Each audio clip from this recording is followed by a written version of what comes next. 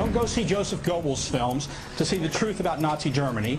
You don't want to go see Al Gore's film to see the truth about global warming.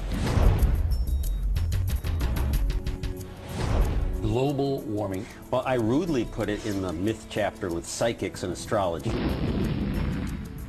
It is some of the coldest air in this part of the country in 20 years. Proof that all of this hype over global warming could be just that, hype. Today's headlines about global warming prove the news axiom, if it bleeds, it leads. The warming is due to the sun. Thermonuclear war might threaten the survival of our civilization, but warming up the planet, I think not. No doubt that it's man-made. It's a hoax. A total hoax. It's an outrageous lie.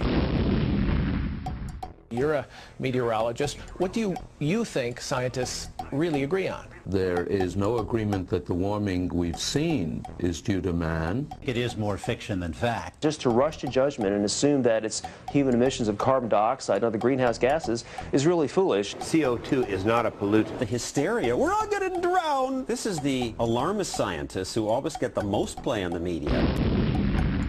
The thing about Al Gore is I've always thought of him as such an inauthentic man. Planet fever or PR fever? Al Gore is wrong in his science. I want to point out something. He's got the Bela Lugosi haircut. Al Gore is unhinged. If we are to connect with our audiences on this issue, we learned that we must first get our own house in order. Companies themselves have realized that there is some way to make some bucks by getting on board of some sort of climate change program. Acting on this issue is simply good business.